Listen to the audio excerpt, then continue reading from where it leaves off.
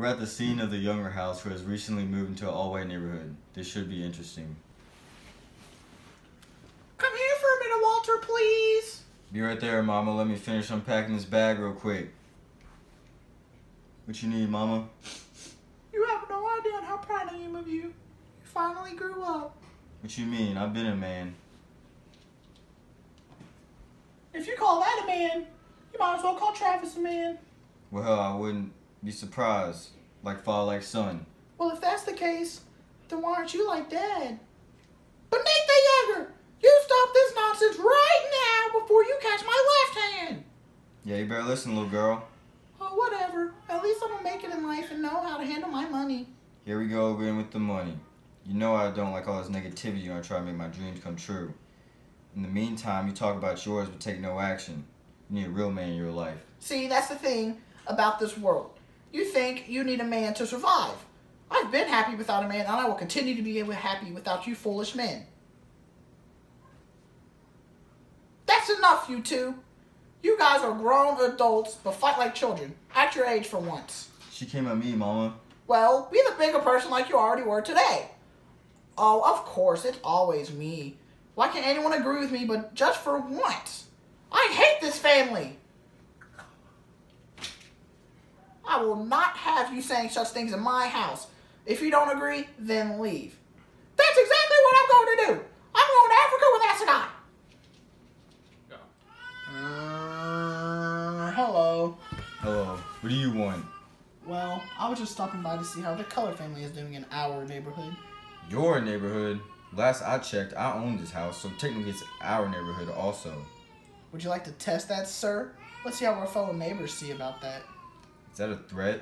Oh no, it's a promise. You better walk away. You have no clue who you're messing with. Yeah, we'll see about that.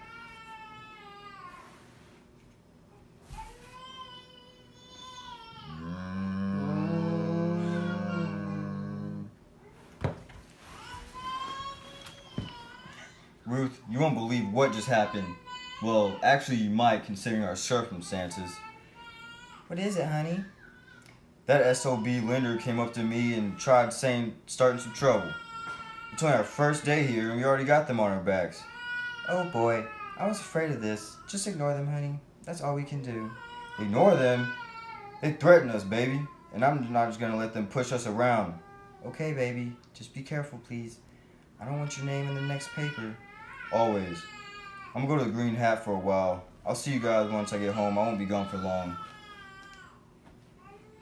Now. What's up, brother? How you been? Actually, my day's been interesting, if you'd like to know. Let's hear it.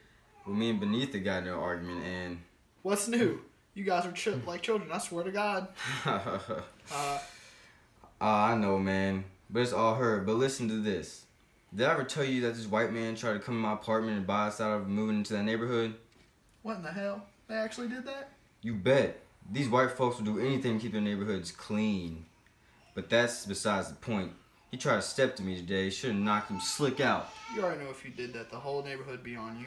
You'd be dead in a second. You won't believe who's here, Bobo. What's up? Who is it? I've spotted me a Willie Harris. By golly, it's him. Let's teach this old dog a few new tricks.